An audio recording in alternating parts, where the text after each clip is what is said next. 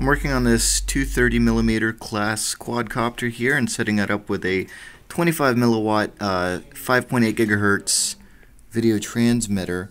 And just for fun, I thought I would test this out. I got my Heiko over there all ready to go.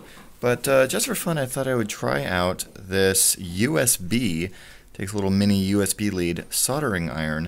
It was like 20 bucks. I'm just powering it off of a prototype battery here, and just regular USB pack. And yeah, so let's see, press the button, little LED comes on, and supposedly within 20 seconds I should be able to go ahead and start soldering. So yeah, let's see how that goes. Actually, I don't even have another hand. How am I going to do this? Here. You sit there, and my second set of hands will hold something. No, not really. Okay. How's that? Ah!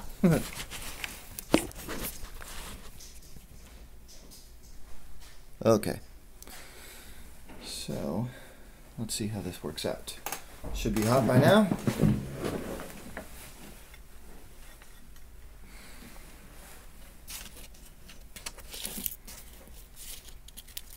Grab a little lead-free solder. I'm just going to tin these wires because I'm going to...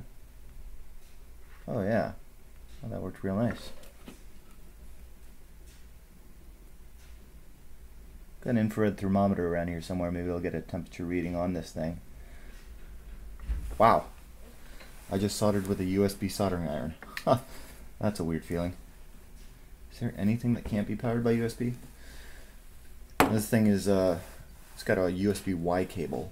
It also comes with a little adapter here that converts mini USB over to a 9-volt plug, so I guess you can just pop a 9-volt battery on it.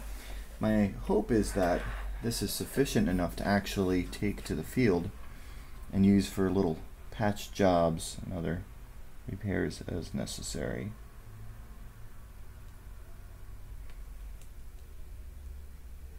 And we'll see if we can actually get this guy soldered. Come on. You can do it. Maybe it's only good for tinning wires. Okay, I'm holding it steady right on this solder point, and I'm getting nothing. Well, that's a bummer.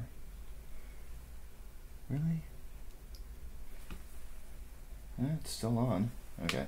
I'm gonna bring out the big guns.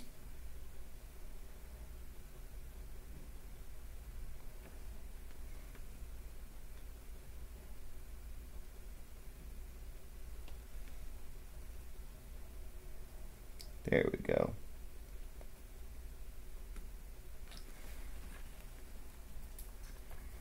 That's on there pretty good. And now for the negative wire.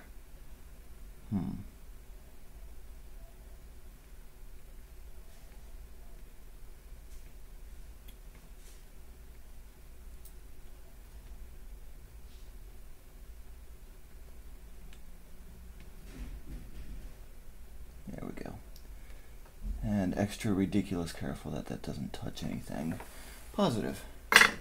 Hooray. Okay. Well, so much for the USB-based soldering iron. It's worth a shot. I'll futz around with it some more. Let you guys know.